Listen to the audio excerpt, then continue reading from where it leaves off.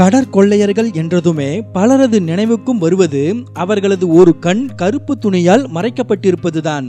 ஐ batch என்றழைக்கப்படும் இந்த கருப்பு துணியை ஒரு கண்ணில் அணிந்திருக்கும் கடற்கொள்ளையர்கள் கப்பல்களை வழிமறித்து கொள்ளையடிப்பதை போன்ற பல சினிமா காட்சிகளையும் பார்த்திருக்கின்றோம். இழந்த ஒரு கண்ணை மறைப்பதற்காகவோ அல்லது அடிபட்ட ஒரு கண்ணை மறைப்பதற்காகவோ தான் கடற்கொள்ளையர்கள் ஒரு கண்ணில் ஐ பேட்சை அணிகிறார்கள் என்பது பலரது எண்ணமாக இருக்கின்றது.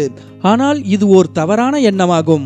கடல் மற்றும் கப்பலின் காரிருளுக்கு கண்களை பழக்கி கணக்கச்சிதமாக கொள்ளையடிக்கவே கடற்கொள்ளையர்கள் ஒரு கண்ணில் ஐ பேட்சை அணிகின்றார்கள். எப்படி எனில், பொதுவாக நாம் வெளிச்சம் நிறைந்த ஓர் பகுதியில் இருந்து இருள் சூழ்ந்த ஓர் பகுதிக்கு செல்லும் போது நமது கண்கள் இருளுக்கு பழக்கமாக சிறிது கால அவகாசம் எடுத்துக்கொள்கிறது. இதனை டார்க் அடாப்டிங் என்கிறார்கள். நமது கண்கள் முழுமையான இருளில் தெளிவாக காணும் அளவுக்கு பழக்கமாக கிட்டத்தட்ட 25 நிமிடங்கள் பிடிக்கிறது. கப்பலின் அப்பர் டெக் எனப்படும் மேல்தளம் சூரிய ஒளியினால் பிரகாசமான வெளிச்சத்துடன் இருக்கும் மற்றும் லோயர் டெக் எனப்படும் கப்பலின் கீழ்த்தளம் இருட்டாக இருக்கும்.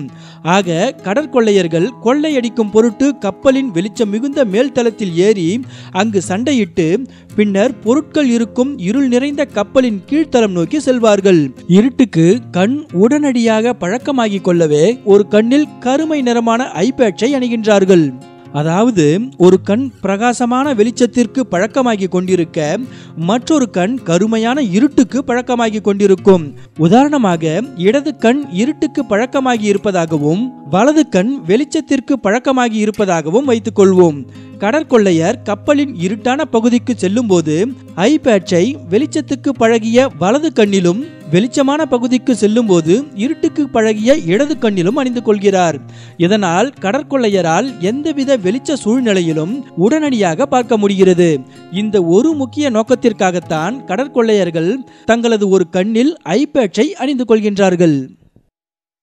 மேலும் இது போன்ற தகவல்களை தெரிந்து கொள்ள SSTV தமிழ் சேனலுக்கு சப்ஸ்கிரைப் பண்ணுங்க.